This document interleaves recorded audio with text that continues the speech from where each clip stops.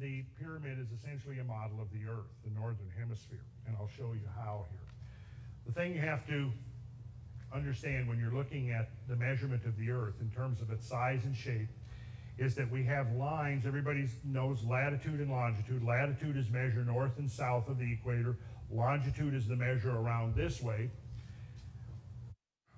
Parallels are lines that run parallel to the equator. And traveling along one of the parallels, we would be displacing ourselves longitudinally. But parallels actually measure, you can see this parallel here, this is probably the Arctic Circle. It looks to me like about 66.5 degrees north.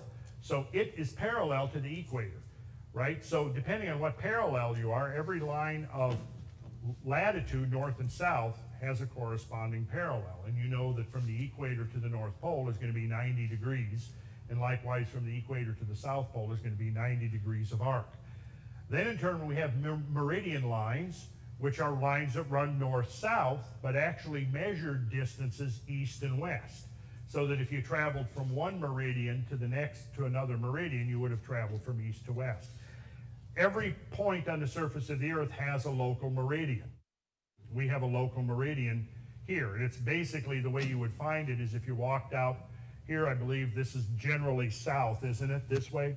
So if we went out here and we looked exactly south and exactly north, and then the zenith overhead, the point 90 degrees up from a flat horizon, and we struck an arc from the south point through the zenith point to the North Pole, that arc would be our local meridian.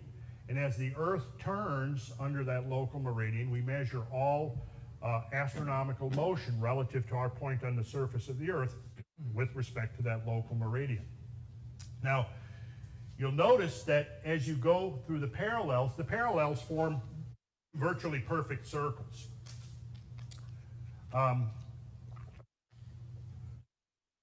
The meridian lines, on the other hand, are not circles because of the flattening of the Earth, because of the expansion of the equator. If you draw a line around it this way, and cut the Earth this way, it is not going to be a circle. If you cut it this way, it will be a circle. Okay, that creates very subtle differences in geometry. When you're measuring a meridian line north to south, what happens is that as you travel north away from the equator, if you were going on a perfect sphere, then each degree of latitude north would have the same distance. But it's not a perfect sphere, it's flattened. So as you're moving towards the North Pole, the Earth is actually flattening out. The Earth's radius is shrinking. So it's flattening out. What that means is that to traverse a degree of arc, you have to travel further as you get away from the equator towards the North Pole. Okay, I'm explaining this because you've got to understand this to see how the ancients actually understood, how they demonstrated to us that they understood the size and shape of the Earth with a high degree of accuracy. So again, parallels are going to be in circles, and you're going to notice that the biggest circle is going to be the equatorial circle, and as you travel towards the poles, those circles get smaller in size. So therefore, if you took the meridian lines, which would be the dotted lines, the distance between, say, 1 degree of meridians at the equator is going to be greater than that distance between the same two meridians, say at our latitude here in Atlanta, which is about 34 degrees north, or further north. As you travel further north, those meridian lines converge until you would get to the North Pole, and then they meet each other and have zero distance between them. Okay, this is taken out of the Smithsonian meteorological tables, and what we're looking at here, without belaboring this, is you'll notice latitude 0 degrees, and you go through up to 90 degrees. And what this is showing is if we look into statute miles right there, this says length of 1 degree of the meridian. So this is the line from equator up to the North Pole. Well, if you look at the first number, which, let's see if we can zoom in a little here, you'll notice that at 0, when you travel, leave the equator and go to the 1st degree north latitude, you've gone 68.703 miles.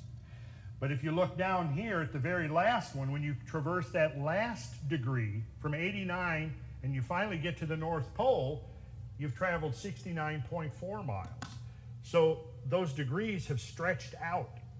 Okay.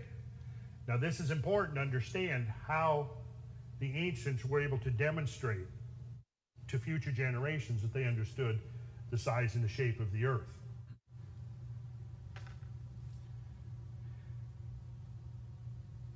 And then we have one length of 1 degree of the parallel. If you notice right there, I don't know if you can read it from out there, but that says 69.172 miles. So think of a circle going around the Earth's equator. You've traveled 1 degree, 1/360 of that distance around. You've gone 69.172 miles. Let's go halfway up from equator to North Pole, which would be 45 degrees, and you see right there, you've gone 49 miles. Then when you get up to the pole itself, when you're 1 degree away from the North Pole, you only have to go 1.2 miles because those meridian lines have converged. So now the thing to grasp here is that if we're measuring the size and the shape of the Earth, that's going to vary depending on where on the Earth we're making those measurements. This is important because what we discover is that the ancient peoples knew this and incorporated it into their architecture, so that they would derive units of measurement that were ultimately based upon the size and shape of the Earth where the structure was being built.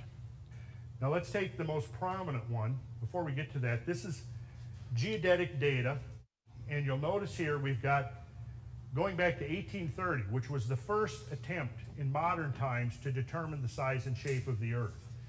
And let's go, since that's meters, let's go to something we'll recognize, miles. We're talking about the radius here.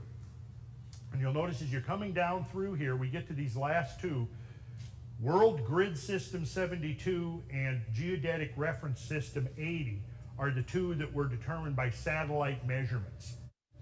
And you'll notice that as we come through here, we've got a polar radius in miles and an equatorial radius in miles. And then we have the difference in the two radii right here. And we assume that as we've come through, we're progressively getting better and better at measuring the size and shape of the Earth.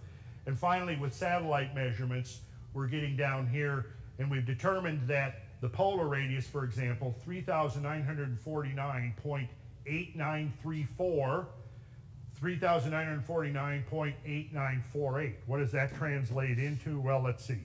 In terms of feet, that's a difference of, 250 feet roughly between, between these two measurements.